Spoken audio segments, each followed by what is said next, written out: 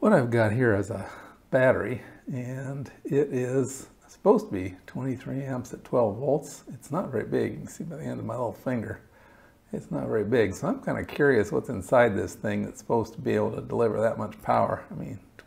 So yeah, let's put our safety glasses on, and I will clamp this in place, and then we shall try to pry it open with our knife and see what's going on. Needless to say, disclaimer, don't do this at home, just watch the video and enjoy, and hopefully I won't lose any eyes or fingers or anything. Okay, so let's do this thing. It looks like there's a seam right here, so let me see if I can get the best of it.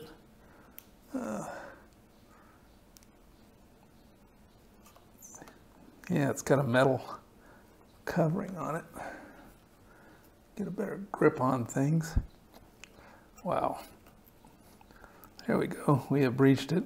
Oh, wow. Wait a minute. What is that? Okay, no shorts, please. No loud bangs, flashes.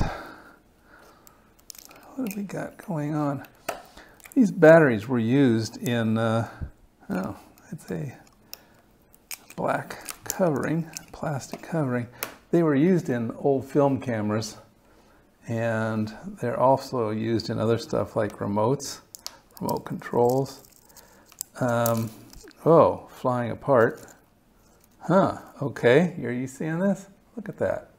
It's just a series of button batteries. This one is clearly coming apart and releasing some nasty chemicals, no doubt. So, yeah, it's a series of button batteries. It's got a black insulative layer, an end ring, end caps like this, 1, 2 end caps, and yeah, oh, that's another button battery that came out of there. Okay, yeah, so this is what we're looking at. It's 12 volts, 1, 2, 3, 4, 5, 6, 7, 8 cells. So each one's 1 point something volts. Let's see if I can read that. No way.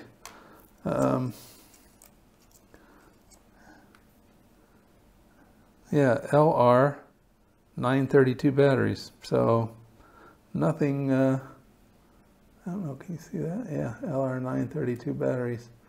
Nothing special about them, just all wrapped up in a little case and stuck in there. So I guess if you really needed to create your own battery when these things, when they stop producing these, you can just get a stack of these and wrap them in some kind of a plastic tube, and you'd have a substitute battery. Not a long video today, but kind of interesting to see what was inside. Okay, well, I hope you found that useful and interesting in your electrical endeavors.